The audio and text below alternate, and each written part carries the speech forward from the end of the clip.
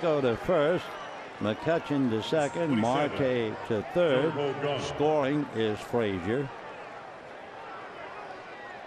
And now let's see. Here comes Dave Roberts along with the trainer, and the Dodgers will gather at the mound. When McCarthy pitched the last 2 times out, he actually felt that it was almost like the first time he'd ever been on a mound. I mean, everything felt strange. He struggled in Colorado, but it was kind of rainy, and people thought, well, the ball might be a little slippery. But then he was as wild as you would see a major league pitcher against the Red Sox. So let's see about what they're going to do now. We haven't seen him really go after a hitter with the fastball. Been a lot of off-speed pitches. Honeycutt's on the phone to see whether Fields is ready. And they're going to take Brandon out.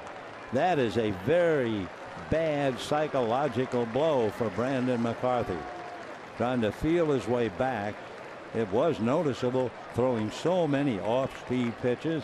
He really didn't have faith in the fastball, or at least that's what it looked like. So it's 2-1, favor the Pirates. Bases loaded, 2 out. The batter will be Gung. Fields will be coming in, and we'll be back.